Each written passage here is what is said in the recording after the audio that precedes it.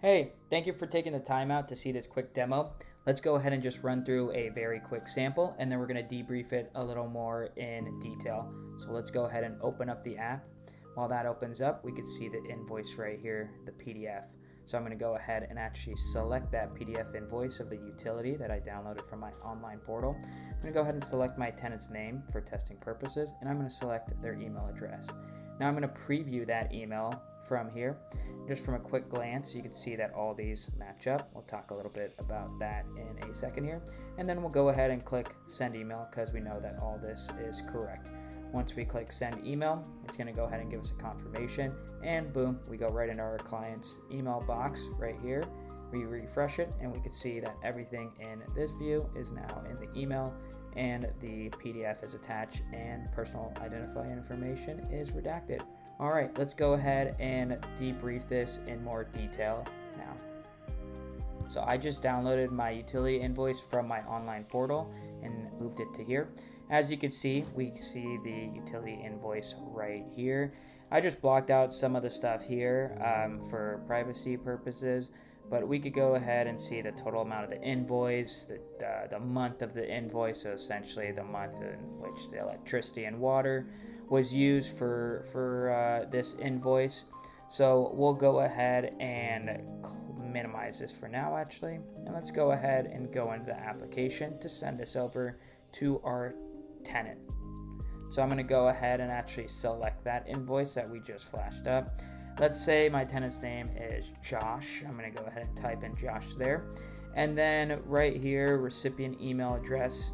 Usually you don't want to type it in all the time, maybe human error purposes and to prevent any kind of errors there. So this is a fixed list of random email addresses that I use for testing purposes. So I'm going to go ahead and select Mr. and Mrs. Waffles. I'm going to go ahead and click preview email, and then we see up pops the message that we're going to be sending to our email, to our tenant's email right here, and then the subject line of that email that will be in the tenant's email box. Of course, let's go ahead and now pull up the PDF to compare this side by side so we could see how that looks like. So let's get that up here. I'm going to move it down a little bit, and we're going to go ahead and reshape this to be like that.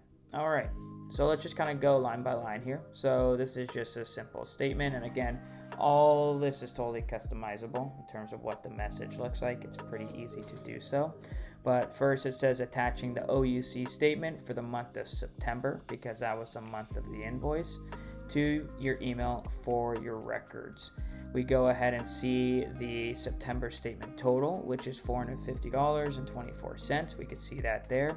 We also see the percentage of how much the tenant covers on the utility bill based on a lease agreement that we negotiated before closing and getting them into the property.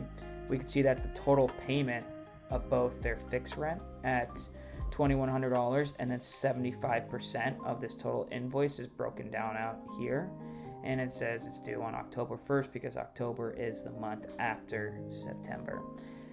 All right, so that looks all good right there just from a quick preview glance. So we'll go ahead and close that. We'll go back in our application, and we're going to go ahead and shoot over that email to our tenant. Now in the background, things are going to be working to send that email, and then we'll see this pop-up notification saying your email has been sent to your recipient Josh, and then the recipient's email address Mr. and Mrs. Waffles at gmail.com. So let's go into the mailbox of Mr. and Mrs. Waffles, and we can see right here, we see the subject right there as we saw in that preview view, and then we also see the whole body of the email box that we just previewed a few moments ago. And then if we click into the attached PDF, we can go ahead and see that some of the personal information was redacted with these black boxes. So our tenants or anyone who receives this PDF will not have access or be able to see our account number, which is right here, like a PIN number, or really anything else you want to redact. It's fully customizable and pretty easy to do so. So if this is something that kind of caught your attention or may help your business, or you actually have a workflow kind of like this and you want to see if we could integrate and I could build an app for you super quickly, let me know. I'd be happy to do it as a fun side project. Yeah, thanks for taking time out to watch this video.